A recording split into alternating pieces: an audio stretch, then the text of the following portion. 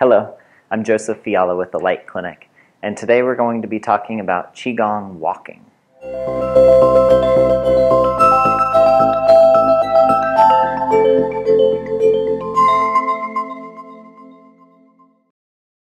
Okay, so when we're walking in Qigong, one of the things we need to remember is that we're going to be using a little bit of a different step than a normal step.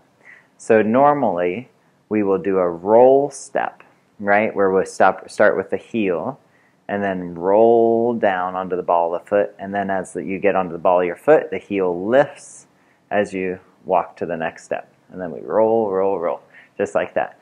In Qigong and Tai Chi walking, at least the style that we're going to be doing today, the step is a little bit different.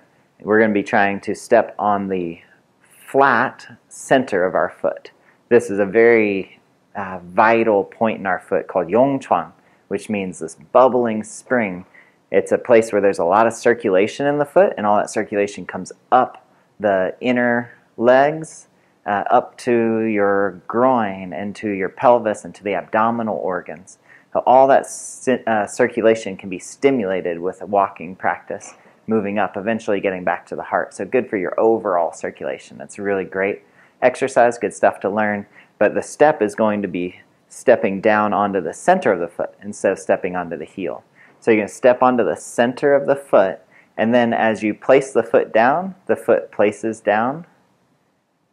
And then as you transition your weight, the foot lifts up. And it's going to lift up as one unit too.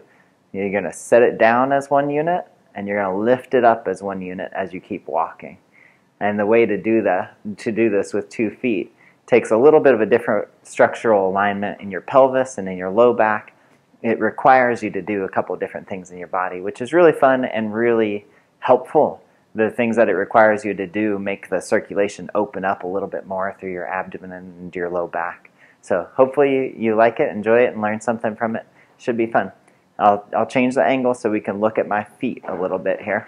Okay, so now you can see my feet. There they are. Okay, so with the walking practice, we'll start with one foot. If you lift it up, you can see we're keeping it flat to the ground beneath us.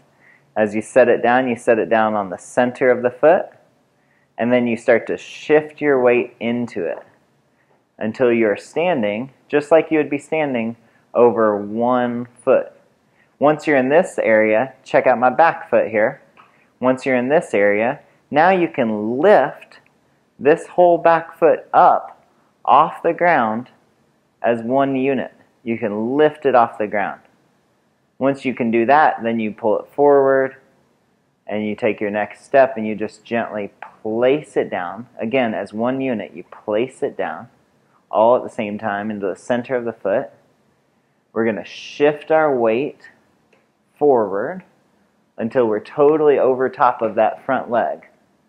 And then you can watch the back leg, then we can lift the back leg up again as one unit. So there's no need for that roll anymore. And we can step it forward, place it down as one unit. And we can change direction with this. So I'm going to shift so you can see a little bit better. So I'm going to lift, all my weight goes to this back foot. The foot that I'm stepping with has no weight on it. And then you lift it up. It's got no weight on it. You open at the hip. Here we are opening at the hip. This is also a little bit different. And then setting it down as one unit, setting it down. Transition all the weight into it. And wait, don't lift this back one up too far or else it's going to come up with you. You don't want it to come up. You don't want the heel to come up. You stay low and you just glide your whole pelvis onto that front foot until all your weight is sinking on the front foot. And you can lift the back as one unit. And then, again, choose your place to put it. Set it down as one unit. Shift the weight in. And move. So this practice, just keep flowing with it. Keep practicing throughout the day. Okay, so that's our basic fundamentals of how we're going to do our walking practice. Now you can spend about 10 minutes a day doing this walking. It'll be very relaxing for your body, and it'll be very stimulating at the same time for your circulation. Should feel really good to open things up moving through your body. Great way to warm up in the morning, especially if your feet are a little bit tender in the morning, any of the plantar fasciitis, if your back is a little sore, anything that's stiff in the morning.